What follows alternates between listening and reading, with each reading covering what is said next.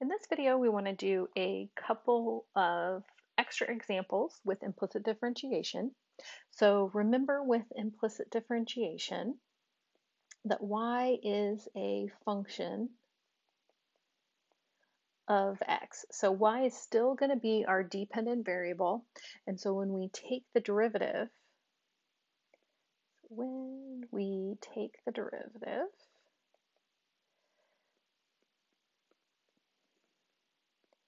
of a term with y, we will likely need to use the chain rule.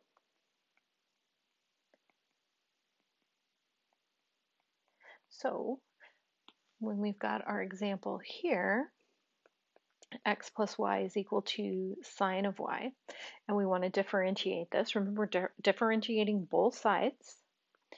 So we're going to say that we're going to do dx of x plus y, and then that's going to be equal to dx of sine of y. And I'm also being really precise about this and making sure that we're using all of our derivative rules properly. So we'll split up the left-hand side there because we have the sum of two terms. And now we'll take the derivative of each of our individual three terms. So our first term here, we've got d dx of x, so that's the derivative of x, which we've done that a lot of times, that's 1. And then our next term, we've got d dx of y, so that's asking us what is the derivative of y. The derivative of just a plain old y is dy dx, or y prime. And then this is equal to d dx. Again, that's telling us to take the derivative of what's inside of our brackets here. And so we want the derivative of sine of y. So now, because that y is stuck inside of another function, we need to take the derivative of that sine function, which is cosine, leaving what's inside alone. So that's that first half of the chain rule, and then times the derivative of our function that's inside. So remembering with this that sine function is like the outside function, the y is our inside function, and what we're doing is that chain rule where you've got f of g of x, you've got one function plugged into another.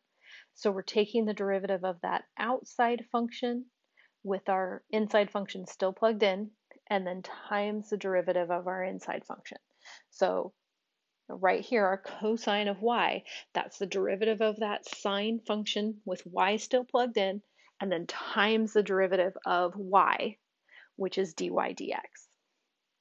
Now we really have done the process here. We have differentiated, but we like for our answer to be, dy dx equals a bunch of stuff.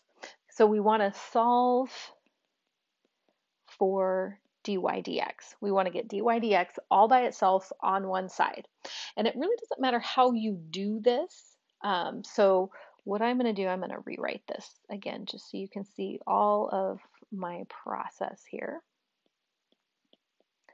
is that I'm going to subtract, and let me grab a different color. I'm going to subtract that dy dx from both sides. And what I'm doing here is I'm getting all of my terms that have a dy dx all on one side together, and any terms that don't have a dy dx, they're going to stay on the other side. So the way I set it up this time is that I made my left-hand side of my equation is any term that does not have a dy dx, and my right-hand side is any term that does have a dy dx. Now on this side, where we've got both of our terms with a dy dx, we can factor out that dy dx.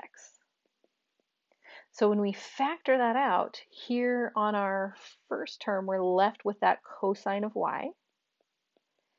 And then here with our second term, we're going to factor everything out. And remember, when you do that, you have to leave a placeholder 1. So we need to be able to go and do the distributive property, multiply this back through, and get right back up here where we started. But we're almost there. Now to get dy dx all by itself on one side, we just need to divide both sides by this cosine of y minus 1. Cosine of y minus 1, oops, my parentheses got a little lazy there. There we go. And why we do that is because over here on our left-hand side, those are going to cancel out. And on our right-hand side, we're going to get 1 over cosine of 1, or cosine of y minus 1 is equal to dy dx. Now, depending on how you choose to solve this, you can get slightly different looking answers. So if you had chosen up here at this step to subtract 1 from both sides and subtract cosine of y from both sides instead, you could have gotten an answer that looked like this, negative 1 minus cosine of y, and this is exactly the same. So these two answers, even though they look a little different, they are actually exactly the same. So sometimes if you're working on this, with, a study group, or you're kind of working a little bit ahead of the teacher, your answer might look slightly different, but they likely are actually the same. And a quick way to check that would be to plug both of those graphs into Desmos, and they should be the same graph. So let's do one more of these. I'm going to scroll a little bit. So we're going to, again, determine dy dx, given that we've got e to the y squared is equal to x cubed plus y cubed. So again, what we're going to do is we're going to take the derivative of both sides. So we're going to do d dx of e to the y squared. That already looks like that's going to be fun. And then we're going to have d dx of x cubed, and then d dx of y cubed. So again, it's the derivative of each piece of this. And our first term right here, we're going to need the chain rule because we've got e to a power other than just x. So we need the derivative of the e part of it, and e is its own derivative. So we leave that exponent alone. Now we need the derivative of our exponent. Well, our exponent's y squared. So the derivative of y squared, we need to use the power rule on that, get 2y. But then y is a function of x, so anytime you're taking the derivative and one of your terms has a y in it, it's going to get that dy dx when you take the derivative of the part that has the y, because you are using that chain rule. So that's going to show up every single time. And this is going to be equal to, so again, this middle term here, that's one that we're used to. We've done that over and over again. We're going to get 3x squared.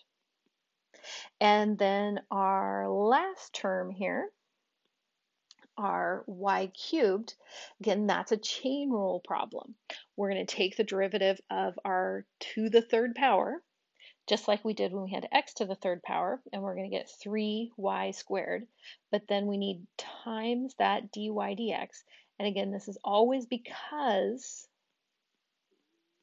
y is a function of x. So you have to kind of imagine that y is some sort of equation that's sitting there. We just don't know exactly what it is. And so we always have to put that we want to take the derivative of that. We just don't know what it is. So we're going to write dy dx. So now what we need to do is similar to the last problem. We need to collect any terms that we have that have that dy dx. We need to collect all of those on one side. And any term that doesn't have a dy dx, that's going to stay on the other side. So our two terms that we need to get together on the same side are our e term and then our 3y squared term. We need to get those two together on one side, and then we're going to leave that 3x squared alone on one side. So it doesn't matter which way you move things, but I think it's going to be easiest for us to subtract that 3y squared dy dx from both sides. So we're going to get e to the, let me see, I think I want to write this as 2y e to the y squared. Just rearrange that multiplication a little bit. That's the mathematician in me. I have to make it look pretty. And we get 3y squared. Now, just like the last problem, even though we're dealing with different kinds of equations, we're going to factor that dy dx out of that left-hand side. That's why we collected all of those terms together on that one side. So now we can factor that out, and in our first term, our first term here, we're left with, once we factor out dy dx, 2y e to the y squared. And our second term here, when we factor out dy dx, we're left with minus 3y squared. And now all we need to do is divide both sides by this. I meant to change my pen color. 2y e to the y squared minus 3y squared. If we divide both sides by that, it's 2y, not 3y. Y squared minus 3y squared. There we go. Once we do that step, then on our left-hand side, we're just left with dy dx, and that's equal to 3y squared over 2y e to the y squared minus 3y squared.